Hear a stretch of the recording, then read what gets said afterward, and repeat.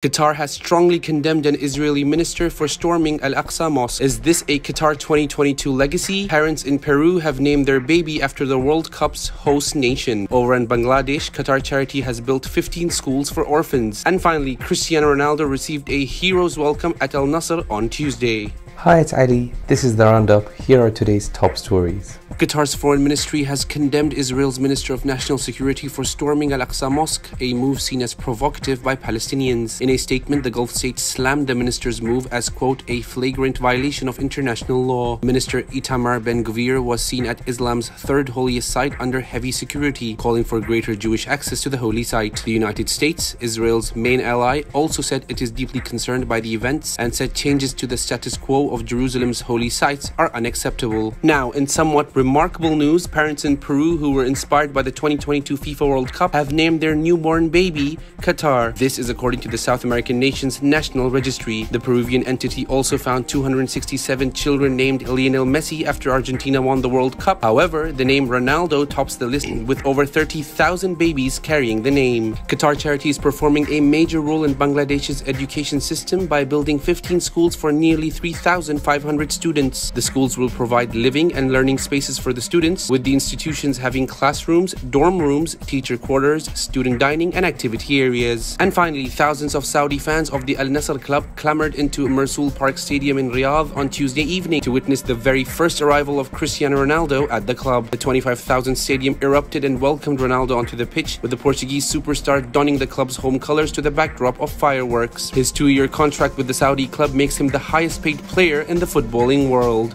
Thank you for joining us. For more of our stories, head over to our website www.dohanews.co. Have a great day.